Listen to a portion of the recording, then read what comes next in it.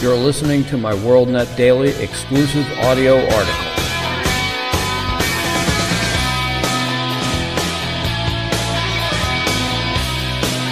My WorldNet Daily exclusive audio article is entitled, Native Americans Were Immigrants Too.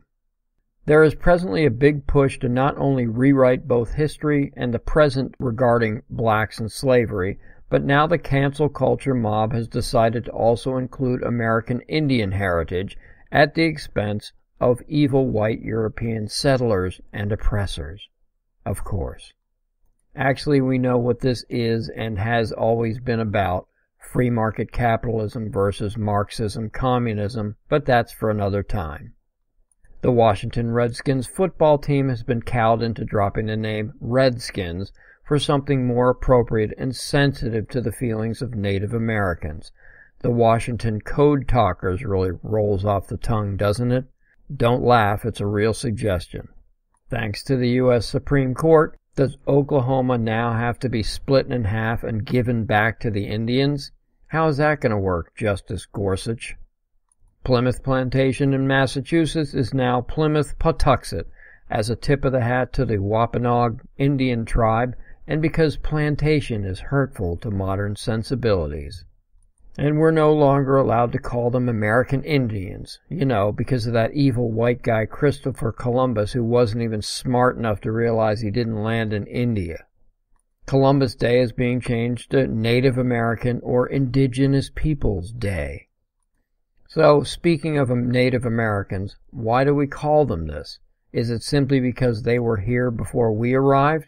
Or is it because they've always been here, thus the name Indigenous Peoples? Most would say the latter, but they'd be wrong.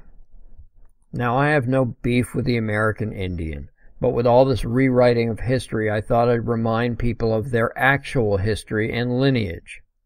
According to Webster's dictionary, quote, indigenous applies to that which is not only native, but which, as far as can be determined, has never been introduced or brought from somewhere else, unquote. Well, if this is the case, and it is, the Native Americans aren't indigenous, they're actually Russian immigrants.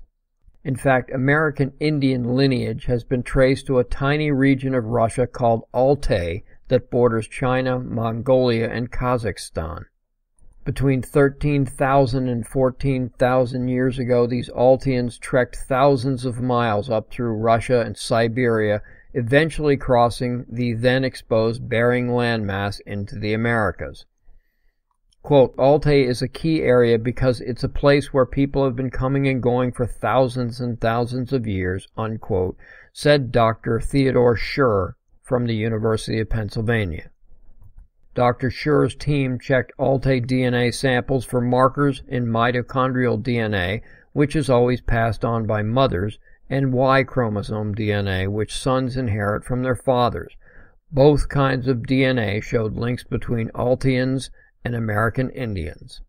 Though it's possible that more than one wave of people crossed the land bridge, Schur added that other researchers have not yet been able to identify another similar geographic focal point from which American Indians can trace their heritage. So why can't we just leave history alone? The American Indian is no more native than am I. They've just been here for a lot longer. And they certainly aren't indigenous, as they, like us, came to this land from another. It's time to stop messing about and insist that the cancel culture mob stop trying to erase and rewrite the factual history of this great nation. Give the American Indian their due with a national day of recognition if need be. Let Columbus have his day back, and just let the rest be, as it has been, not offending anyone for hundreds of years. Thank you for listening.